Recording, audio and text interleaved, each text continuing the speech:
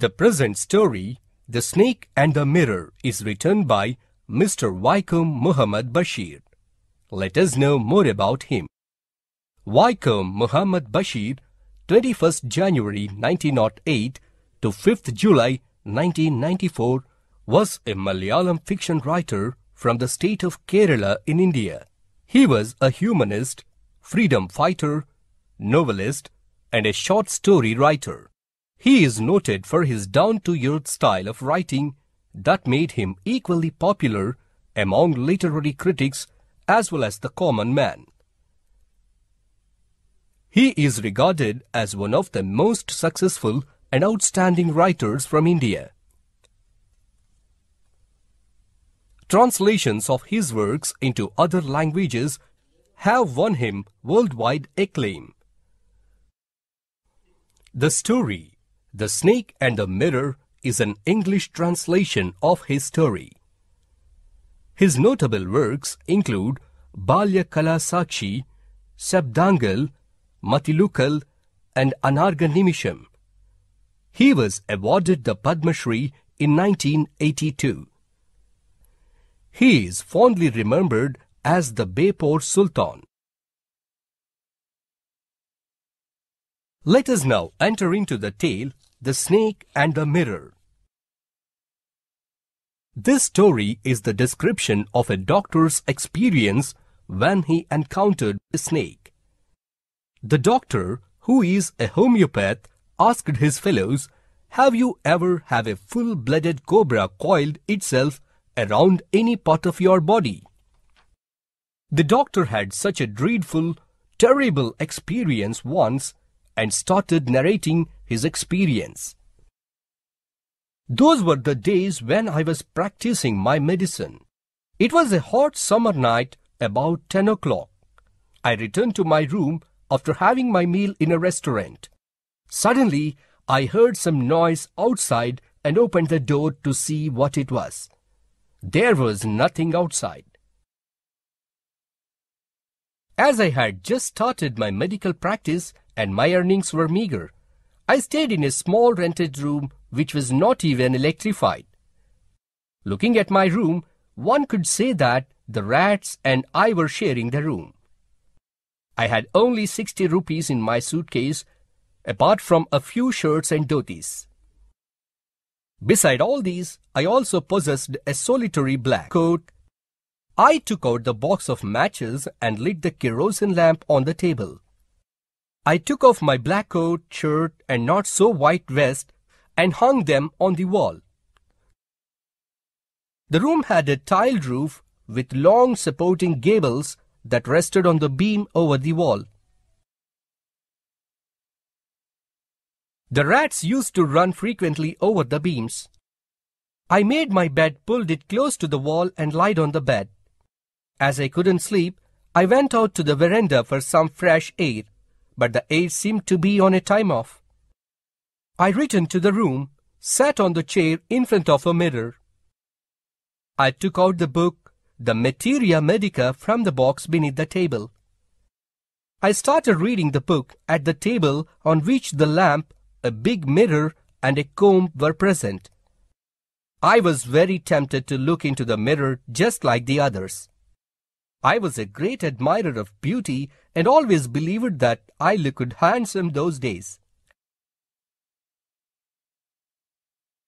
As I was a bachelor and a doctor, I made sure that my presence was felt. I picked up the comb, ran it through my hair, and adjusted the parting so that it was straight and neat. I heard the sound again from above, but didn't pay much attention to it. I looked at my face close in the mirror and made an important decision that I would shave daily and grow a thin mustache so as to look more handsome. With that decision, a smile bloomed on my face.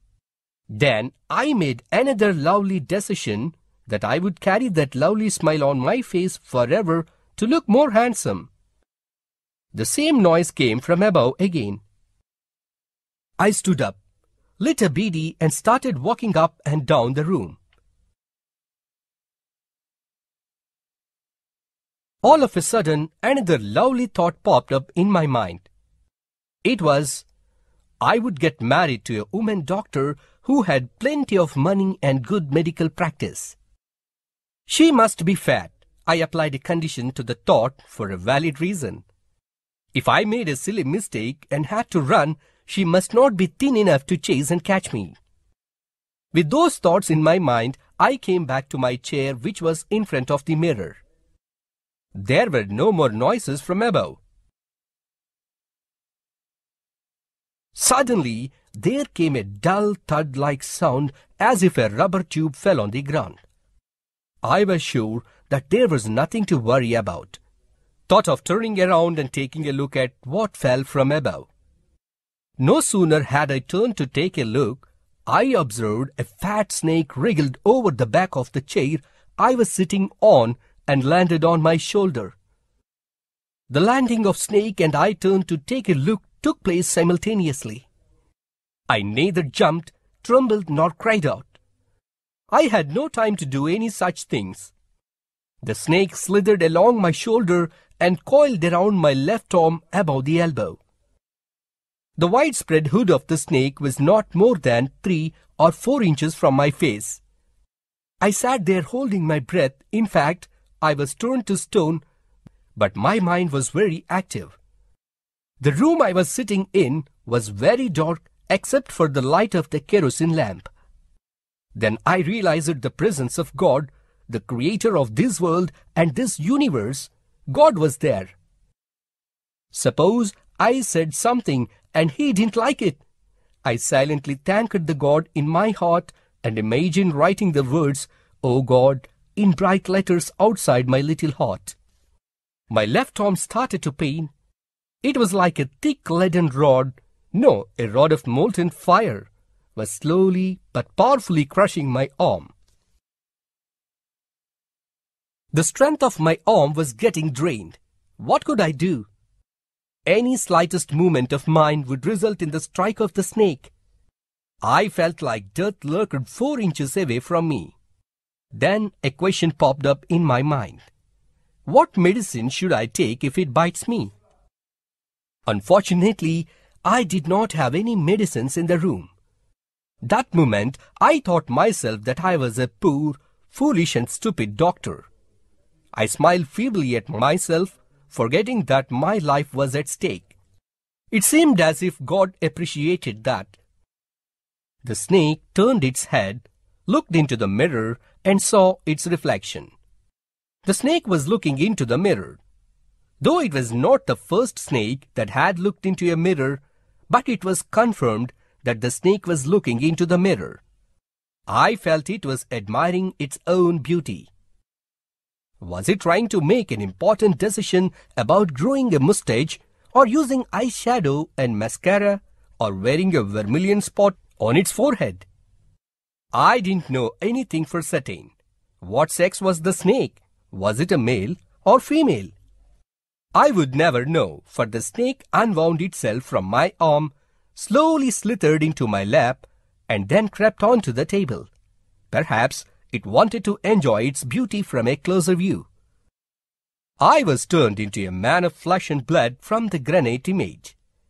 Still, I stood silently holding my breath and quietly reached the veranda. From there, I leapt into the yard and ran for all I was worth.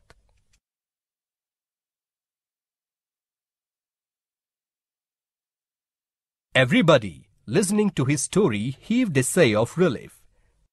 Then one of the persons asked, "Doctor, is your wife fat?" The doctor replied, "No. The God had planned it otherwise. My wife is a thin, ruddy person blessed with the gift of a sprinter." Another person asked, "Doctor, did the snake follow you?" The doctor replied, "I ran and ran till I reached my friend's house. I immediately smeared oil all over my body and took a bath. I changed into fresh clothes. The next morning, around 8:30, I went to my room along with my friend, along with a few others, to pack my luggage and get shifted. Before we arrived there, some thief had removed almost all my belongings, but the thief had left one last thing as an insult. Another person asked anxiously, "What was that?" The doctor said, "My dirty vest. That fellow had such a sense of cleanliness, he could have washed it with soap and water and used it." There came out another question. "Doctor, did you see the snake the next day?" The doctor replied, "I hadn't seen it from then. It was a snake taken with its own beauty."